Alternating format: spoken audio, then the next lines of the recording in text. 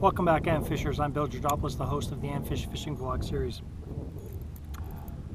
This video is for all you fans out there that love fishing for bass and love catching bass and tweaking certain things when you're out there trying to increase your odds of catching bass.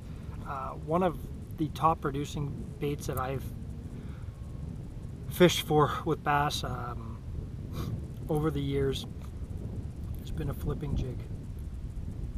And I'm going to take my trailer off for a second just to show you what the flipping jig, that's a flipping jig. May look like a spinnerbait or a version of a spinnerbait. It's got a hook, these little fanned out plastic pieces there. If I can get all the skirt out of the way, there we go. It's a weed guard. When you're pulling it back, it's pretty weedless. You might want to flare some of these out a little bit to give you a little bit more coverage, but as you can see, they're coming above that hook there. So it's pretty weedless. It will get hung up in the thick cover, but for the most part, it is pretty weedless. And that there is just a little rattle chamber. But these flipping jigs are unbelievable when it comes to bass fishing. You're always going to want to fish these with a trailer. That could be a little tiny chunk of some sort. I like to fish mine with various creature baits. That just there is a creature bait, a scented creature bait. There's the hook. I'll put the creature bait in on what colored side I want actually exposed. I'll go right down to where it curls and then I'll pop it through. And what I do with this one, because I'm lucky enough and fortunate enough to have the rattle chamber on this jig here, is I run it right up to the top. And the advantage of doing this, there's the actual, sorry, I've got a bug on me. There's the actual flipping jig. So as you can see, it looks like a crayfish. These arms here will dangle upward, this will sit, and this all flails. And the beauty of why I like having a full body on there is it goes right down. So if all these little strands here flail around and fish see a full body under there, there's a really good chance you're going to end up smacking some fish.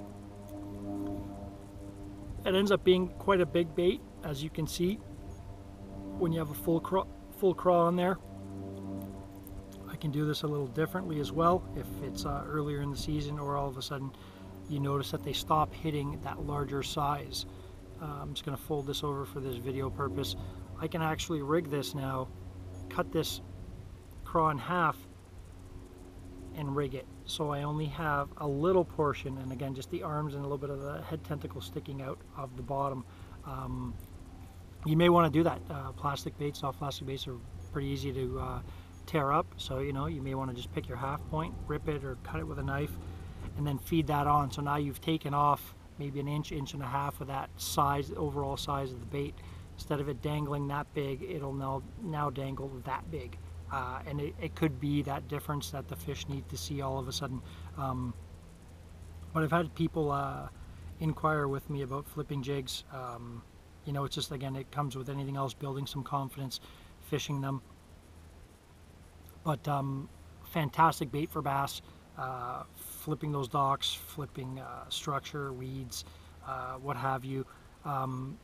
Learn to use them. It's slow presentation, and always have a trailer on the back. Again, as you can see, let's put that full trailer back on. It's a chunky little bait. You'll catch some good quality fish on this. Maybe have a few with a rattle, a few without a rattle. But killer slow presentation bait for bass next to a Texas rig worm or creature bait. These are unbelievable. Give them a try, guys. Get out there. Grab a few of them. There's quite a few manufacturers. I usually want to show you one other little tip here as well. These strands for the weed guard usually come out to here when you get them out of the package. Again, don't be scared to tweak certain baits, but I like to cut them down. So I'll just take that there and I'll take a scissors and I'll cut it. I like to cut it kind of leveled with the hook, still above the hook.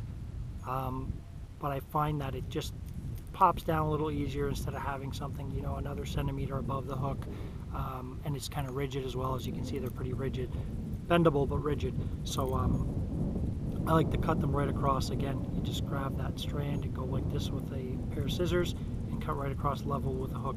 The flipping jigs are fantastic for catching bass. You're going to want a few of them in your tackle box for sure. Try a couple of different colors as well, maybe like a pumpkin seed or a green, and always match, try and match your trailer to the color. This one's a solid black. Used to have a little bit of blue flake in it. Blue flakes all come off, but I've got a little kind of a blue flaky black on the bottom of that craw, and it's all black on top. So flipping jigs, guys, give them a try for bass. They're fantastic. And these are the ones that you're going to flip and pitch into those dock areas and stuff like that. You may want to visit my YouTube channel, the AMFisH YouTube channel as well. I've got a lot of videos on how to flip docks and stuff like that, fish structures. So hope you found the video helpful, guys. See you next time.